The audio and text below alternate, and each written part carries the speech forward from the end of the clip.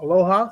Welcome to the 41st Annual Hawaii International Film Festival presented by Halekulani and our discussion with Ron Chapman, director of From Earth to Sky. We would like to extend our thanks to Honolulu Civil Beat, Han Blue, and Neotero for sponsoring this program as part of our documentary Panorama Indigenous Lens sections. My name is Anderson Lay, and I'm the artistic director for the festival. Joining us in the discussion are two subjects from the documentary. I'd like to also welcome Tammy Eaglebowl.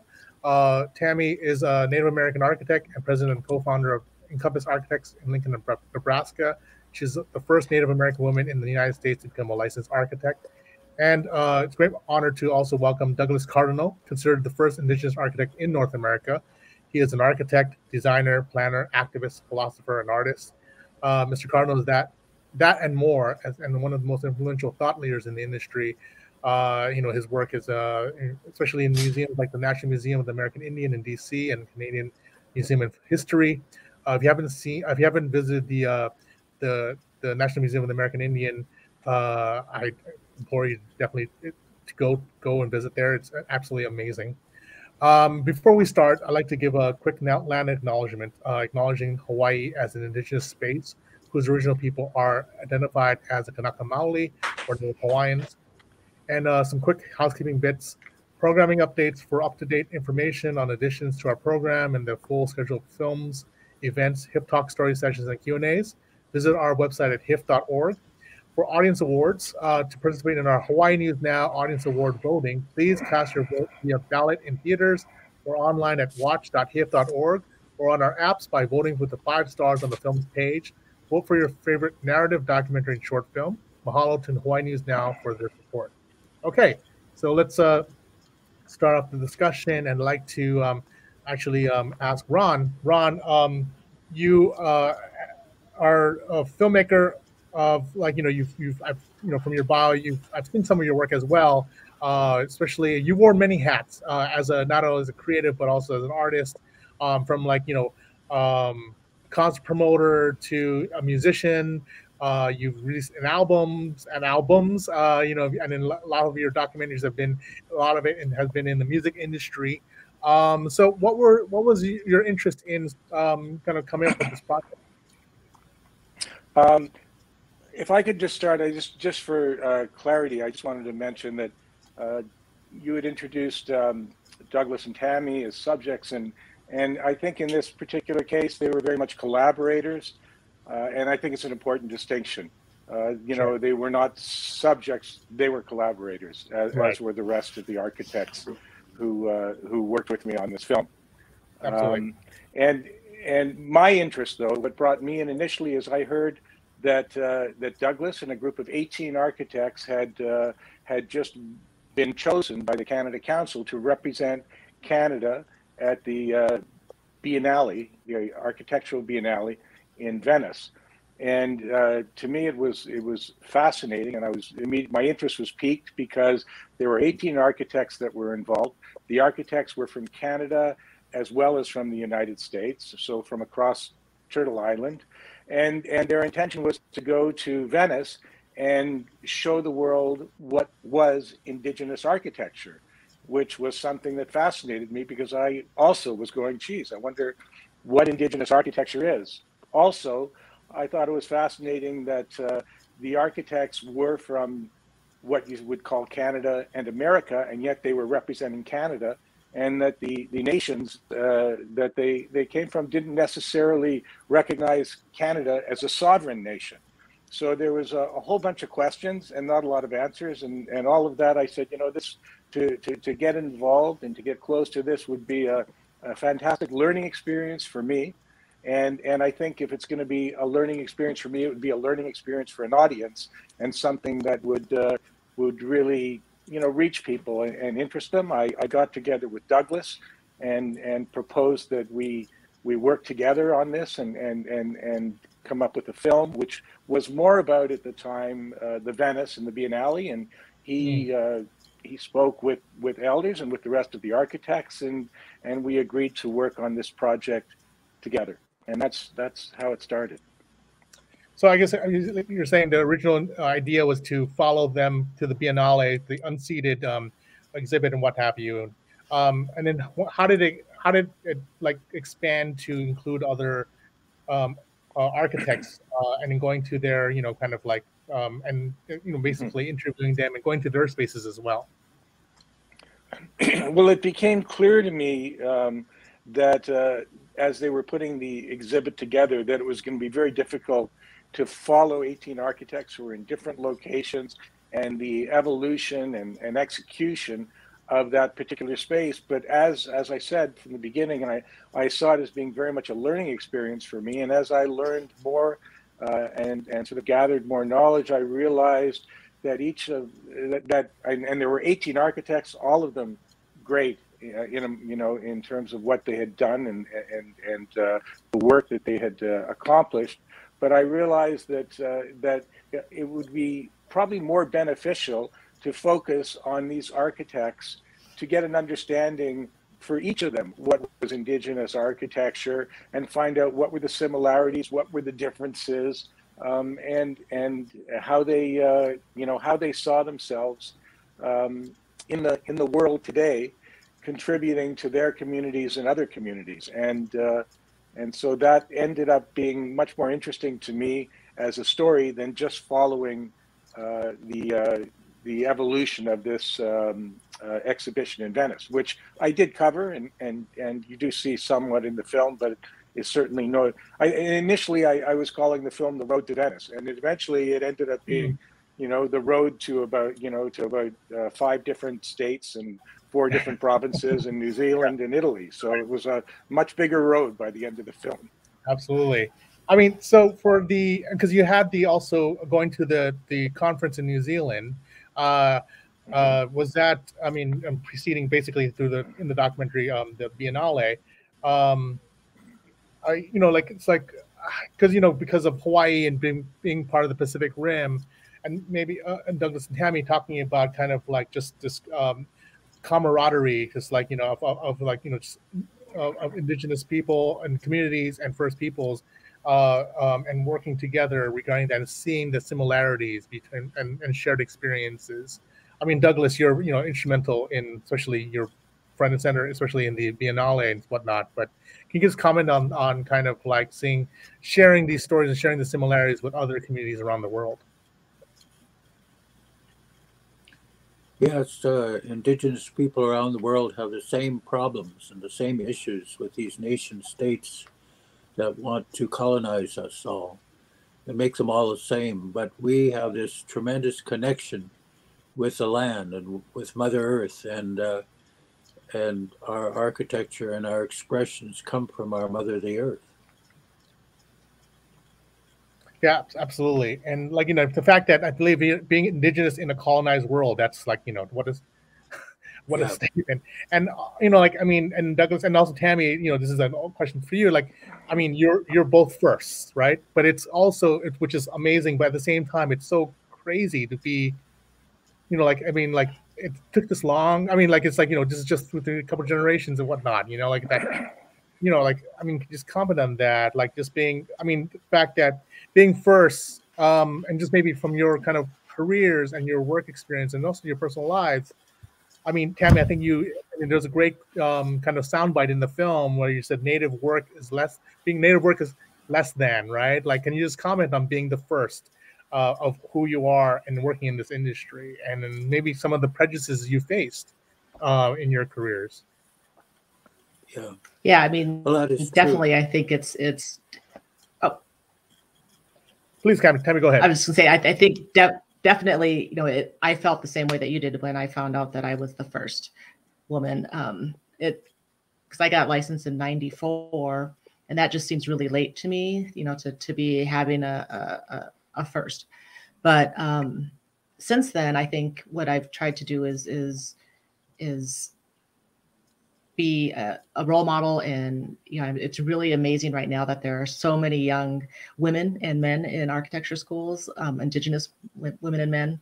And I think the next generation that's coming up and the next generation that's coming up are going to be amazing, and they're going to be able to add so much to what we're already doing.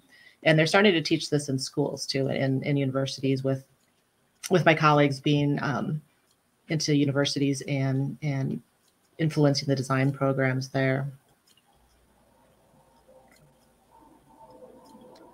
Yeah.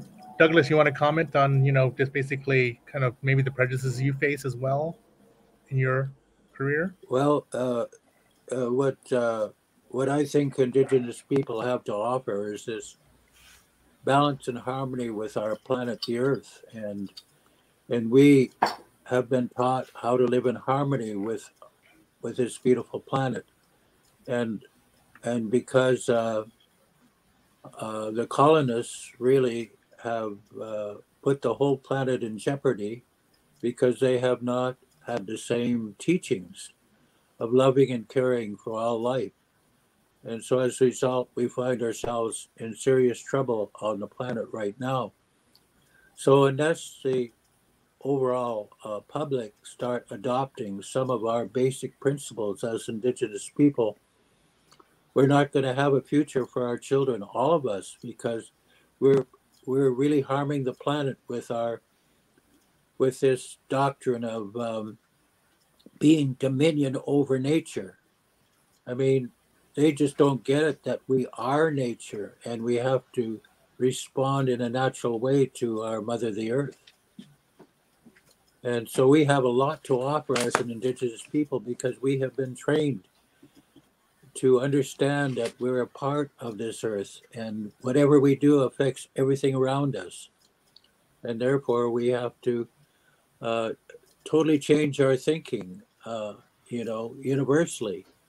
And our Indigenous people can really help in that. Indeed, this is the time when we start making our tremendous contribution to our human family and have people listen to the thousands of years that we have been in harmony with our mother, the earth, and have all these teachings available to everybody. And so it's so important. I know we had missionaries that taught us the other way of being dominion over nature, but perhaps we have to be missionaries in teaching the dominant cultures that they have to live more in harmony with our mother, the earth. And a powerful expression is architecture and planning. Mm-hmm. And like, maybe just because this is like, this is nothing new, but, just, I'm just bringing up current events of, in this past summer in Canada, where they found graves of like, sites of like, from basically, just the programs of like, Indigenous children being, taken to schools to basic to be, I mean, and the fact that you had that, Ron, maybe comment on there was one segment where they actually went to one of the kind of those old schools, whatnot, and like, and in building a new kind of wing or extension of that, and I mean, those that arcane, like very scary architecture just right out of a horror movie. Like these schools, these buildings were very much like, very almost like, I mean, you see in the movie, it's kind of like almost like institutions or mental hospitals in a way. Can you comment on kind of what these kind of your collaborators that you're working with and what they're coming from in kind of like building a new space out of like something that's so traumatic? Yeah, well, I mean, I can look. First of all, I mean, you're mentioned, what was discovered, what the government of Canada was party to, and what the church was party to in the residential schools, and it's heinous. I mean, it's almost unimaginable that happened, and I certainly, I'm not the best one to speak to that. Of course not. Yeah. Douglas is a residential school survivor, and he can speak to that. But I do know that, it was very powerful for me to be there at the time at a residential school and to have it described to me and put in context for me as someone who doesn't have that history, and architecture, the architecture that existed before for the Indigenous peoples here was not that European, big, huge, and imposing. And when they talked about, being dragged from their villages, separated from their families, and brought to these huge buildings where they were dwarfed and lost inside, I mean, it must have been like horror, just a horror for them. I mean, every aspect of it. It's. I don't know what to say. It's unimaginable to me that anyone could perpetrate that on another human being. And I don't, it's unimaginable, but it's the truth. And it is what happened. It is what happened. I mean, Douglas, I mean, you can maybe, I mean, because you talk about striking that balance, right? Of like, basically looking back at history, of like tradition, and looking back at your ancestors, but also innovation as well. Because I think in your work, you've blended a lot of like, kind of you're bridging kind of your indigenous and also European influences, for example. I mean, like how do you, and then also the fact that, looking at traditions and bringing it up to, current times, especially when it comes to global warming, climate change, so, and how do you, like, it's like, where do you strike that balance between, honoring the past, but also being an innovator as well? Well, what our culture brings us up to be loving and caring and for everything, and from each other, for each other. And so that's the basis. In fact, our elders say that the soft power of love is much greater than the hard power of force. And so always we're taught to always keep our hearts open, even forgive, like speak from our hearts. And I feel that as architects, we design from our hearts as well, if we're serving people. And also, I feel that our culture teaches more maternal values of loving and caring and nurturing and healing. And so we have that opportunity as architects to express those principles in our work and have our buildings be like caring, very caring mothers, that wrap around us, wrap around the people in a very caring way. And I think that has been my whole approach to architecture, and in serving everyone, and have it be as an example of caring for people and the environment, and try to have people understand that there's another way of expressing ourselves in our built environments and in our cities. They don't have to be places of brutality and places that alienate people. They can be places that people care and people care for each other, and proper places for women and children. And I think that's what we have to offer, as another alternative, another worldview. Because we have to change our worldview if we're going to, survive on this planet. We have to entirely change our worldview.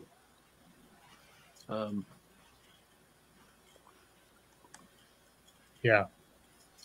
I mean, like, and all of our work has to be far more sustainable, Yes, absolutely.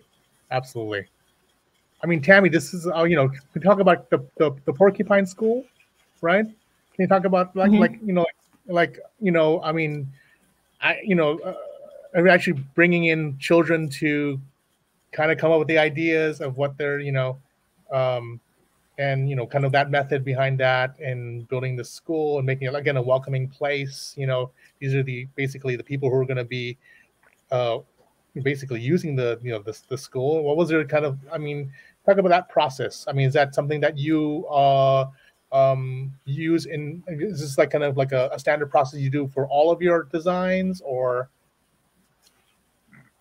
Yeah, I mean, it's something that when I was young, my dad would talk to me about. that he had interactions with various architects as part of his job in education for tribal schools. And he would comment that a lot of times the architects wouldn't be meeting with the community. They wouldn't meet with definitely not parents, and for sure not students. They would, come out to the site, do a couple, small meetings, and then go away and design it, come back in. The school would start to get built, and no one would really know from the community what was going on. No one would really know, what it was going to look like, or anything about it. It was just something that was done for them. And through these talks with my dad, and through my career of working in mainstream architecture, I realized that there was this process that needed to be more inclusive with tribal communities, because when I would talk to tribal leaders, they would have these beautiful buildings that were maybe, award-winning buildings that architects came in and did, but there wasn't a connection to that building, and there wasn't a feeling that that building was part of the community, and that it was theirs. And so when we did Porcupine School, that's the community that my mom grew up in, and so that's the community that I consider home. So I really wanted to make sure that that the building would be taken care of, and that the building would become an integral part of the community. In addition to being a school, it also functions as the community center. So talking to the children was really kind of a surprise. We had them in a room and had them drawing and, just writing poems or writing, whatever they wanted however they wanted to express themselves about what they wanted in the new school. And because doing a new school in these communities, it's a once in a lifetime shot. It might happen once every 70 or 80 years. So people aren't used to a process of working with an architect. People aren't used to a process of, how long it takes to actually get the funding and the design process and building it.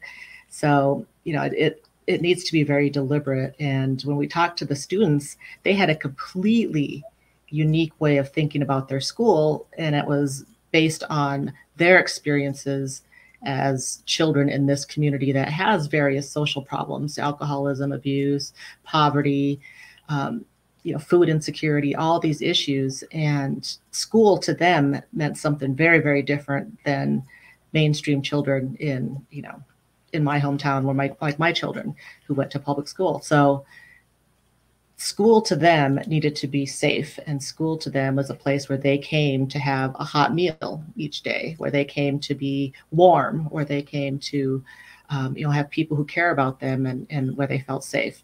And so that's really where it kind of sprung from, of that these children have needs that are unique and that are beyond just meeting their basic education needs.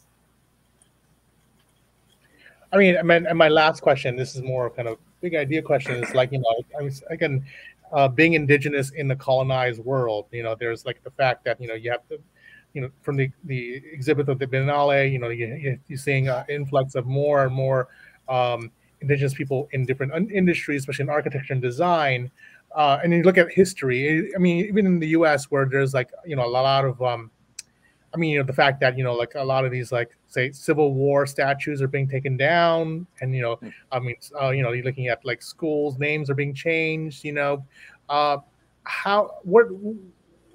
you have this, like, definitely a movement of like wanting, the way history is supposed to be taught, how to, quote unquote, taught, to stay the same, and then not to put these, like, voices, like, basically it's essentially, the winners write history. That's kind of their stance, right?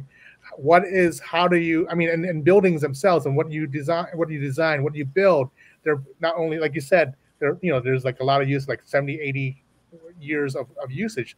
And these are basically monuments in themselves, no different from statues, right? So, and whatnot.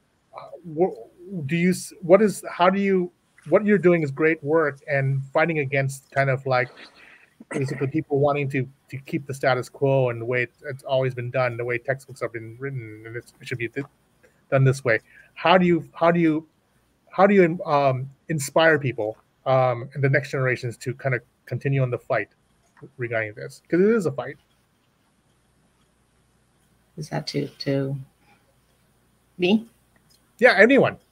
Okay, Yeah. I'll take a shot at it.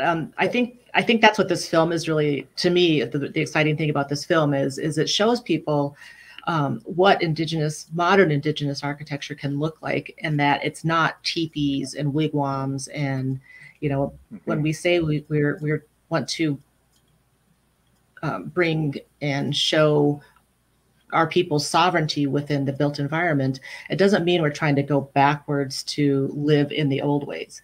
It's about how our cultures have survived and thrived for centuries and millenniums and since time immemorial. And they've done that by changing and adapting to the different times. And that's what needs to happen with architecture. And so this film is inspiring to me, and in that it's going to show the next generations that there's this way, and there's to interpret and work with these communities to identify and define who they are right now and who they are going to be into the future, with a respectful nod and reference to the past with our values and with the community and the culture. So yeah, I think this film will change the perception of a lot of people. I think, people who aren't familiar with indigenous architects are going to think they're going to come here and see teepee buildings, and they're going to come here and see, stuff like historical things. And it's not like that. Douglas was the leader. He was so far ahead of his time with his buildings and the forms that he created that were, ahead of technology. AutoCAD couldn't even do those kind of forms back then. And so, those types of things that were looking towards the future and being thought leaders and being technology driven, but also at the core of it are these really strong and powerful cultures. Yeah. And Douglas, I mean, you are a veteran. You've lived a very long life. You're looking at things like corporate responsibility, looking at governments actually providing that space. Do you see this as real change happening today, or do you see it as just performative like in years past? I think there are changes being made. Even the whole history of Canada, the director of the museum decided that history didn't start from European contact, and he started changing and rewriting Canadian history from the last ice age on, from the first people that came to the land. And he showed how we were a very strong society that was thriving, but always being in harmony with nature. And we had governments that were truly democratic, and everybody was heard and everybody was respected. And women voices were heard. You always listened to your mother and the mothers of your children, and their decisions were what the men were trusted with and followed through. And so it was a society that's based more on nature and our own nature as human beings. And then what happened when the Europeans came, and how our society was devastated, and what happened to us, and the fact that we survived is a great celebration for us. So we survived all of this, and we're stronger for it. And I firmly believe that the teachings of our elders are not of the past; they are of the future. Really, we have to listen to their teachings, because they're the teachings of the future. If we don't listen to them, we won't have a future. So I really feel the indigenous people are really going to be the saviors of mankind and thank heavens that they survived and thrived throughout this whole process. I think we're all stronger for it, And I think, and when I visited Hawaii, I just saw so much of just destruction of the land, and it just sort of made me weep to see how much you preserved and how beautiful it was. And hopefully you'll be able to bring that beauty back again, and instead of having these large companies plow your land over and use it for monoculture, you have so much different varieties and beauty on that island, and it's it needs to be returned to its beautiful Aboriginal state in many ways. And on that note, I think that's absolutely true. And then, like, what's great about this film, it's hopefully it's a document, it's an inspiration, it's evergreen. Ron, like is this film going to be? I know this is a part of the TVO network, but is there a drive to put it in schools to or do the curriculum or anything like that?